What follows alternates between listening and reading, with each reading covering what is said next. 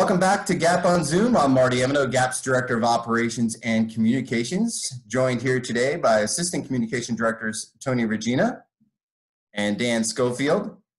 And we're joined by two great ambassadors of the game that you see each week on Inside Golf Television. Well, sort of. Our first guest we don't see on the camera each week, but he's the man who drives the show from behind the scenes. He's Ken Selinger. Ken is the producer-director of Inside Golf, Philly Feud, and What's Brewing, and this is year 23 for Inside Golf, so a long-time show that's been the fabric of Philadelphia golf. So we'll get back to Ken in 1 minute. Also on the screen you see there, and you see him on the screen each week, is the host of Inside Golf. That's Harry Donohue. He's been the voice of Temple University since the 1980s and was recently inducted into the Temple Ring of Honor this year, so congrats on that, Harry. Thank you. Everybody knows Harry from his days at KYW News Radio, where he was the morning news and sports anchor, and he did that for 35 years, believe it or not, folks. Think about how long that is, before retiring in 2014. And he's also a member of the Pennsylvania Sports Hall of Fame. So, gentlemen, welcome. Now that we have the record button working, Ken, give us a thought. Inside Golf is 23 years old. Take us back to year one and your thoughts on getting a golf show on television. Well, the idea was presented to us by the director of the Philadelphia section. They wanted to promote the local golf pro and differentiate them from the touring pro. And what was Comcast Sportsnet back then was just forming, and they were looking for some programming, particularly in the golf area. So we fit into that. And actually, two of our feature reporters back then, Leslie Goodell and Neil Hartman, who were their co-anchors back then. So we started it. We launched the show in the first week of January 1998. They went on the air in October of 1997. So we've been pretty much on their air ever since the existence, and of course the progression now to NBC Sports Philly. So when we do it 52 weeks a year. So it's a show we need to fill a half hour each week. So, and Harry, take us through how you got involved with the show. Well, I've been involved with Ken, as Marty mentioned. My job at Temple going back into the 80s, and Ken at the time was producing a coach's show for Temple University. It started out as a football show with somebody by the name of Bruce Arians. That's how far back we're talking. And I used to co-host the show with Bruce, and that was how my relationship with Ken began. And then if you fast forward a little bit to when he got the golf show going, that would be a frequent guest on the show. I think the best part of the show, without hurting anybody's feelings, is our teed-off panel, of which Marty has been a participant in the last few years, where 4 or 5 guys sit around and just talk about things that are going on, trends, whatever, in the game of golf. So I would be a frequent participant in that. And then about 8 years ago, Ken was looking for a new host. And I guess he drew on his memory bank and realized that maybe I could help him out a little bit. And it's been my pleasure to do just that for the last 8 years. So Harry, tell us, what's your favorite part about the program? You said the teed up. Is that your favorite section of the show? I think teed off is a favorite in some ways, simply because it's a great group that we normally assemble every week to do a panel discussion on, like I said, whatever topics are going on in golf, maybe a little history, trivia, whatever. But it's fun to get a very loose, it's very unstructured, as you know, Marty, from having participated in it. The only structure about it is I send out a list of topics that we are going to consider, and then everybody's free to say whatever they want. The only restriction is time, and it usually goes about 5 or 6 minutes. And I think you'll agree, a lot of crazy things happen during the taping of the show, as wont to be. It's like a live show, only it is taped. But I think we also add a little perspective, some information, and entertainment to local golfers. And I really have fun doing that. But the other neat part, and you talk about the evolution of Inside Golf, as Ken mentioned, it began primarily with maybe some profiles of local pros in the section. Then it got into profiling golf courses, and both public and private, which I think is always interesting, and history prevails there. But also I've done in the last few years a number of one-on-one interviews with people, mainly icons in the game of golf, specifically to the Philadelphia area. And recently, for instance, I did a sit-down with Jay Sigel, who crosses over from being a great amateur into being a pretty successful member of the Champions Tour. I think he won like 8 times on the Champions Tour. So he didn't turn professional, as you know, until he got to the 50-year-old bracket. But, and by the way, an amateur record, I think, not just in Philadelphia, but in the country, that is second to one.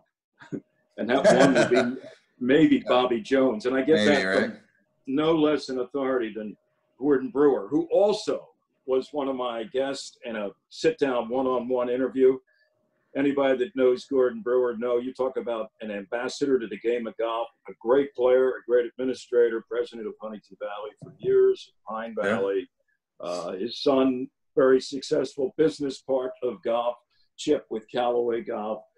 And Gordon, to me, the finest gentleman I've ever met in the game. It was a pleasure to spend a couple hours with him. So you were doing I'm sorry, let me hop in here, John. So you were primarily a radio guy, I'm guessing, before Inside Golf. Did you do a lot of Temple television as well? Like, was that part of your gig? It was. In addition to doing the weekly golf show with the coaches, both with the football coach and basketball, John Chaney, for several years. I did play-by-play of Temple football. Back in those days, you have to understand, the conferences weren't like they are today. So schools had to go out and basically arrange their own television schedule, be it football or basketball. And Temple was an independent as football up until the mid-'90s when they went into the Big East, early '90s. Basketball was in the Atlantic 10, but they had their own separate TV contracts. And every year I would do maybe half the schedule in football and also maybe about 10 basketball games. So then I got also working at Channel 3 for about 3 years. I was a weekend anchor on Channel 3 News, Channel 3's Eyewitness News program. So then continuing on doing certain things with Temple over the years. So TV was part of my background, wasn't as prominent as 5 days a week for 35 years on news radio. I guess where I was going with that, and I apologize for not knowing all the background, but I guess where I was going with that is you got to get a little bit of a kick out of being kind of the face of golf in a sense, right? Now with the TV show every week? Yeah, sort of. I get a lot of recognition regardless, whether it's going out to a restaurant or going to a course to play. People say, hey, you're the guy from the golf show. And, you know, I admit it once in a while. Yeah. But yeah, it's a lot of fun. The question to you was, and we have a little feedback here. Ken, the question to you was about how different Inside Golf is now than then. We may have to mute Ken. Can you hear me? Yeah, we got you. Okay. Inside Golf format-wise hasn't changed an awful lot.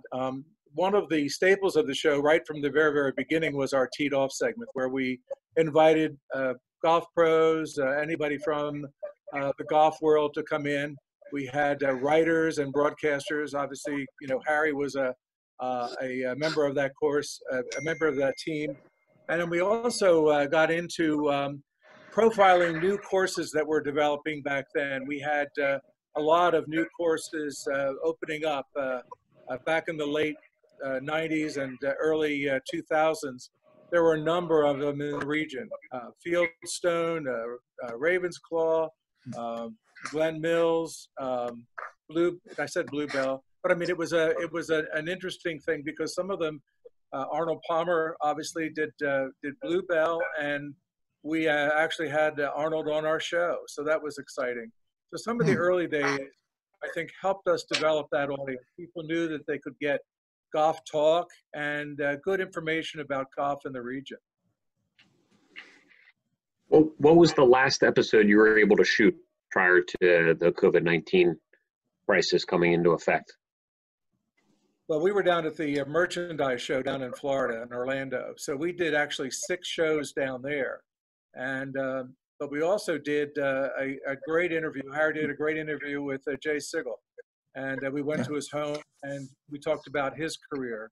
So that was another really good show that we've done. But and we had a lot of momentum coming into late March and April, and of course, it sort of got canceled right in its tracks. But we'll be back. Well, Ken, we still can't see you, but we can hear you, so that's a good thing. Has the golf show, in the Orlando Golf Show, the big one, has that always been a staple of the show, or is that something that's relatively recent? It has definitely been a staple over the last 6-7 years since I've been involved. It's something that we use for a number of reasons. One, for the information we get out of it, whether it's new clubs, personalities, whatever. But it also helps us content-wise at a time of the year when we're desperate for content because everything's shut down basically in this part of the country because of wintertime. And we get anywhere from 6 shows this year to, I think our highest number in the past has been 8 shows. That's 2 months of programming at a dire time. And you really meet everybody. I mean, I may run into Marty Emino down there. I may run into David Ledbetter. Right. Put you in some high categories. I know everybody, but that's the type of, the atmosphere down there. Yeah. I mean, it's totally unique. And the fun part, we go down there, we have a certain schedule. We hook up ahead of time and plan an interview with somebody. One of my best just bump into type of interviews occurred with Jaime Diaz, the famed writer, now working for Golf Channel, but in the past with Sports Illustrated, Golf Digest, whatever. And Jaime had just taken his job at the Golf Channel. This is a couple of years ago. We were out at demo day at Orange County National. And I just was walking one way, he was walking another. And I said, Jaime Diaz, right? And I don't know if you've ever met Jaime. He's the most down-to-earth person in the world. I congratulate him on the new job. Ken was right there. I said, Jaime, you got a couple minutes? I'd like to just talk to you about your new career on TV with Golf Channel. And we had a fascinating time. I mean, I should have reserved them for about an hour because we could have done 3 shows with Jaime Diaz. But that's the sort of spontaneity, and I think that's great. Plus, there's 100,000 people at the show over the course of 3 days or something like that. So you're always going to meet somebody who probably you never thought you were going to meet. And I think our audience appreciated that. No, I was going to ask, now you've obviously been on standby with Inside Golf, given the state of the country at this time. What do you have in mind on the docket for when you are able to go out and shoot episodes again? Do you have a priority taping? If you A lot of Gap segments. I mean, I don't know what anyone else is thinking about. Yeah, I'd like to talk to you guys and whoever was involved. I mean, you were, I'm not just blowing smoke, obviously, here, but, within minutes after word came from Harrisburg that golf in Pennsylvania was going to be reopened, Gap was out there with its guidelines. And, you guys obviously prepared, but I mean, it seemed like you must have spent really a lot of time and almost knew exactly when Governor Wolf was going to make his announcement. So go into a little bit of what went on behind the scenes in terms of getting your members ready to go when the green light went on. And I think that could be a fascinating story. Plus superintendents, I mean, they've been fortunate enough, at least in this part of the country, in Gap world, to have been working on their golf courses. But as I read somewhere, their staff's been down. Maybe they've been limited. The weather's been okay, but the job that superintendents have been doing, they won't get any grief from people. They shouldn't, at least on course conditions, I don't think. But just what went into their planning, and once they found out, okay, here's the opening date. How did they feel, and how prepared were they? I think that's a pretty good story. Yeah, and I'll say that's been the Alliance for Golf in Pennsylvania has been all the groups joining forces together to be a collaborative has been great with communication with Governor Wolf and his people to make sure that when we could golf, we are golfing, which will start not the date to show, but that'll start in the tomorrow. So that'll be fantastic. So Ken, I know the stress that goes into putting out a quarterly magazine. How stressful is it to put out a weekly show?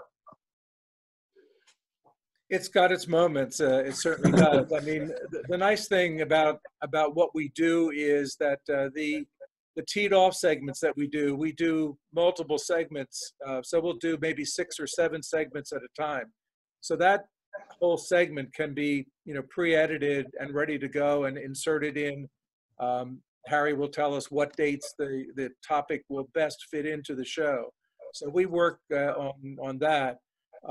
Other elements, I mean, it's a pretty much formatted show. Harry does a great job in getting the interviews and so forth and the other content together. And then we have an editor, Stacy Cross Martin. Stacy's dad, Ray Cross, was a former GAP president. But she does a great job in putting it together. And that's been her primary focus with us over the last, a number of years now. And so she's got that down pretty well. And she has a vast source of B-roll shots. You guys provide us things when we're doing one of your tournaments, if we don't have everything. And so we try to record a show about 10 days in advance. So if we're doing a particular course, we would try to record this week for mid-May. So considering that we're at April 30th. So that's basically what our objective is. When we have to put a show together in a week, it can be pretty tough. For those of you out there who thinks it's easy, Ken does 3 shows. Ken, tell the people, how many full-time staff members do you have? Well, we have, my son does our mobile unit, so I have to include him, but then we have 2 others, and we have a couple part-time people that we bring in from time to time. But that's the economics of local TV. I mean, there just isn't the revenue, to support the local shows. And so we had to look at a way. Our Inside Golf show is probably a third of the budget that it had, before the early, mid 2005, 2008, in that particular period. And we just had to decide, do we want to continue the show?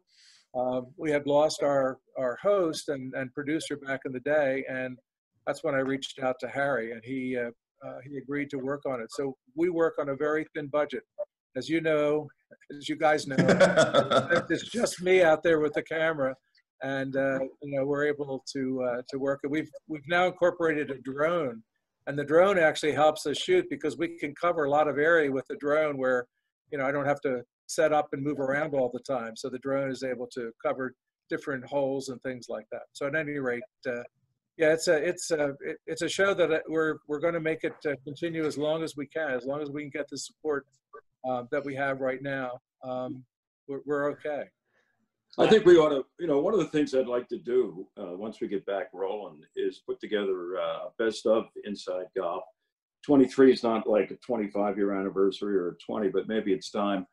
We don't know how much longer Ken and I are going to be involved to put together a best of and maybe some best outtakes. Maybe Tony, you'd be involved with some of that stuff. I don't know, but, it's worth a shot taking a look at it and seeing what goes on. I actually, have been looking over our stuff. We started out Inside Golf on 3/4 inch tape on a small 3/4 format. And I turned a lot of those tapes over to the broadcast pioneers because we actually had some interesting shows back in the day, and they wanted to have those tapes. So we did do, when we hit 20 years a couple years ago, we did go back, and it's tough getting those 3/4 inch tapes that have been drying out to play back. But it was fun to look back. And now, of course, we're all digital, so it's now all cards, and it's storage space that we have to worry about now. So it's not as easy as it might think to do a best of, but Harry's got a great idea. It'd be nice to be able to go back and look at some of our past shows. Maybe that best of segment will include some clips of another individual on this call, Marty Emino. He's the featured correspondent for the GAP segments on Inside Golf. What's that relationship been like between Inside Golf and GAP since it started a few years back for you guys? Well, we signed an agreement with Marty that none of his outtakes ever appear. So yeah, I had a good lawyer, baby. Good lawyer. From that standpoint. But no, we really wanted to broaden the reach of Inside Golf. So it was great when we started working with you guys several years ago. I mean, GAP had been involved for many, many years, and then for some reason we didn't have GAP events and GAP people involved with the show for like the mid period. And so now that we're back again, I think it really gives us another dimension for the show, which is important to the local golfer. You know, another thing, best of would be a good idea. Another maybe topic I'd like to get into is things you didn't know about, and whether it's an individual or a course. You know, we have in our area a former member of the Philadelphia section, who's still a golf professional, Pete Trenum. And Pete Trenum does a great job in terms of the history of golf in the Philadelphia area, personalities, things that you never realized were part of the vast wealth of golf history in Philadelphia, both professional and amateur. And Pete has it all up here. I mean, he's like, for instance, recently Doug Sanders died. And I had the opportunity to meet Doug, not for the show, but just literally bumped into him under the oak tree by the first tee at Augusta National a few years ago. And I talked to him. He started reminiscing about his years playing at White Marsh when White Marsh hosted a PGA Tour event. Well, turns out Pete Trenum was on the same golf team at the University of Florida in college with Doug Sanders. One of the things he pointed out was he rarely saw Doug except when they had matches. Doug wasn't a big student back in his day, so he didn't go to many classes. But things like that, I think that our audience would really appreciate. You know, I mean, you could do so much with lessons and so much with equipment, but when you start scratching the surface about people in your area who have a wealth of information, I love doing things like that. And a guy like Pete Trenum, we had Gil Hands on the show a few years back. It was right after the Olympics in Rio. And he, of course, had designed the course down there. And he told us when we were preparing to interview him that he had one of the torches. He was a torchbearer for like 200 yards. You know how they enlist certain people to do that. And he was asked to do it, and he did it. And he said, in fact, I have one of the torch that I used. I said, oh, really? I said, can you bring it to the interview? So he did. I think, where were we, Ken? Ledge Rock? No, French Creek. French Creek, yeah. So he showed up. It was in a case. And I'm like, wow, this is something, man. You're lucky to get this, you know, for them to give this to you. He said, whoa, wait a minute. He said, I had to pay $300 for this thing. So here's one of the most famous golf architects of our time, was awarded the chance to design the Olympic golf course when golf became part of the Olympics again, and he had to pay for his own torch. But it was a pretty interesting sidebar interview with Gil Hands. Nothing for free. Nothing's for free. You know that. Nothing. Yeah. I just You go ahead, Scott. We all spend a lot of time on golf courses and a lot of time with hundreds, thousands of different golfers. What do you guys miss most about being on the golf course? Good question. So many things. And when I look at the guidelines for the return of golf, mostly everywhere, it's going to be a kind of a sanitized version of golf. I mean, like, for instance, New Jersey, only twosomes, no foursomes. The 19th hole is going to go away for I don't know how long. And golf is such, you know, a social part of golf that people look forward to almost as much as, you know, making a 12-foot putt to win your match. So I think just to get back there is fine. I think we're going to miss a lot of those little extras that have become part and parcel of people's golf experience, whether you play once a week or once a month or, you know, once a day. People are going to adjust, though. You know, nothing's going to stay the same. And golf, I think, if you look at the history of golf, the game itself, no other sport's evolved and gone through as many changes as golf. I mean, it starts with just where you play. I mean, every course is different. I mean, a basketball court is 94 feet long and the foul line's 15 feet from the basket. Baseball stadiums, give or take, have the same dimensions. Football field's 100 yards long and 60 yards wide. Those things never change. Every time you step on a different golf course, it's totally different. The only similarities are the ball and the hole. Everything else is different, how you get the ball in the hole. So I think, golfers have learned to evolve. And I think if any sport can come back and still present its players, I mean, they talk about like football and baseball being played without fans. That's going to be a major difference, okay? At least golfers have about 85% of what they were used to. And the other things, they'll adjust. Ken, what about you? What have you missed? Well, we really, the whole process of putting shows together week to week, that gets interrupted, and so you want to try to regain the momentum. I mean, we had lots of ideas. I think I've got Harry gave me a couple. I have a couple. I met a guy the other week who talks about he goes way back. His last name is Valentine, and Valentine has a lot of history with Marion and a lot of the turf there and so forth, and great stories. As Harry was talking about Pete Trenum, he's got great stories. So it's been really interesting. I mean, I enjoy, for example, the Jay Sigel interview. We did Gordon Brewer recently. Who else have we done major interviews with? But I mean, I just love learning about the game and doing all of this. So it's one of those things that it's going to take us a little bit of momentum, or we're going to have to get our momentum back, I guess is the way to say it, to get this going. But I enjoy getting out there. I would really like to take golf clubs out on the course rather than a camera, but that's the way it is. You talk about interviews. This wasn't recent. This is maybe 2 years ago, and the fellow's still alive. I think he's about 98 years old. He used to work at Flowertown when George Fazio owned and operated Flowertown Golf Club in Flowertown, PA.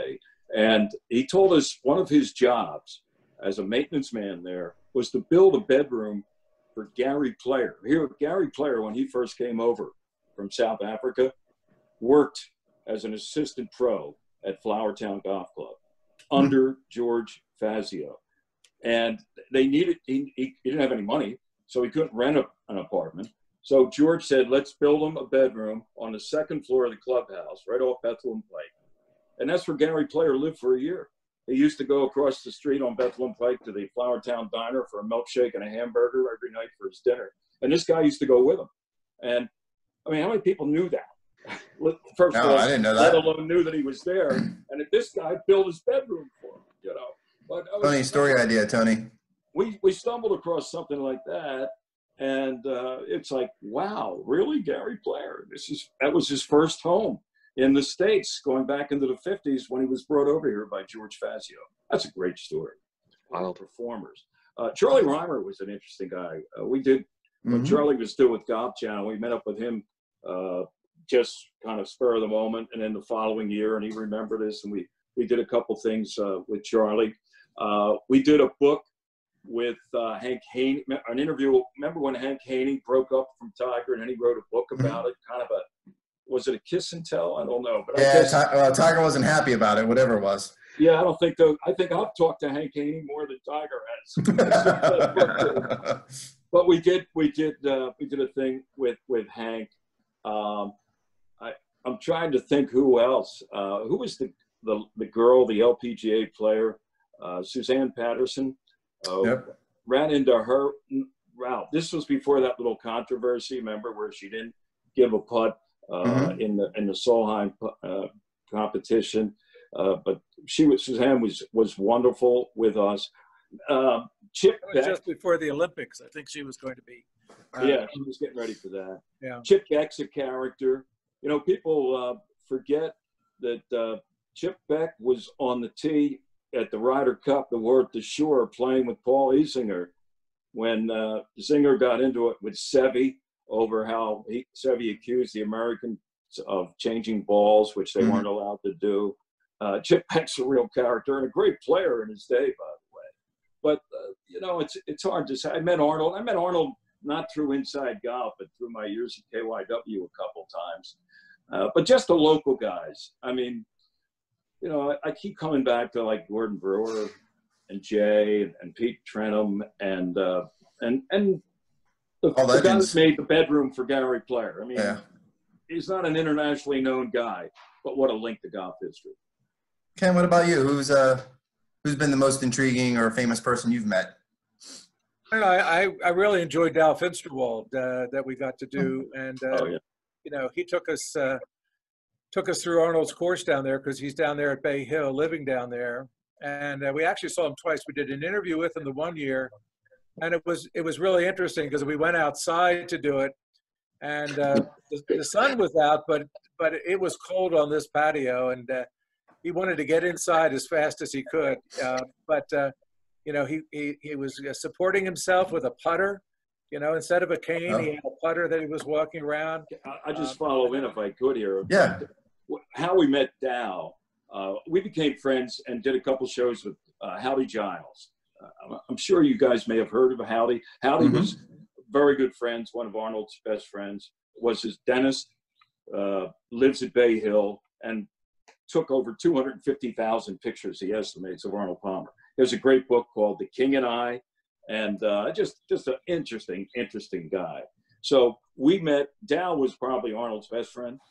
They were born 4 months apart, played all the time together. Dow had Arnold down at Athens, Ohio, to play in an exhibition match with the Ohio amateur champion, a kid by the name of Jack Nicklaus. And that was the first time that Arnold ever met Nicklaus, and it was through Dow. And then Dow's son, Dow is still alive, was in Bay Hill in Colorado.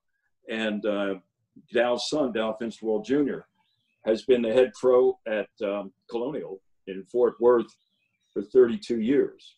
And I was in Fort Worth with Temple prior to the American Athletic Conference basketball tournament being canceled due to the virus.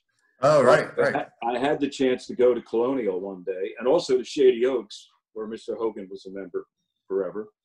But I met with Dow Finsterwald Jr., and this was before the virus. Didn't have a chance to play, but went around the golf course. And he was looking forward to the resumption of the PGA Tour event, the Colonial, which is played there every year. Hogan won it 5 times. And then, of course, everything hit the wall. But when the PGA Tour announced its first event in mid-June, where's it going to be? At Colonial. Colonial, right. And it's going to be without fans. And Dow Finsterwald Jr. hopefully will see another year of the Colonial at his great golf course there in Fort Worth. So very interesting guy. But his dad, we did an interview with Dow Sr. at Lanark on the patio overlooking number 18. And of course, in 1958, Dow won the PGA Championship at Lanark. So a lot of history between him and the Philadelphia area as well. First PGA Championship on TV in color. And the first medal play PGA Championship. Yeah, first medal play PGA Championship. Prior to that, it had been match play. And Frank Cherkinian, that was the first event that he directed for CBS. He had been working at WCAU TV. And there's another link to Philadelphia and golf and TV. Chuck Well. Jack Whitaker. Jack was on the show a couple times, and great friend, of course, to have just to talk about history and golf. None better than Jack Whitaker, another Philadelphia product. Jack used to come out to our studio before we even had him on the show, and he used to do audio voiceovers for Golf Channel. He was doing some things back then, and he would drive up, to do that, and that was great.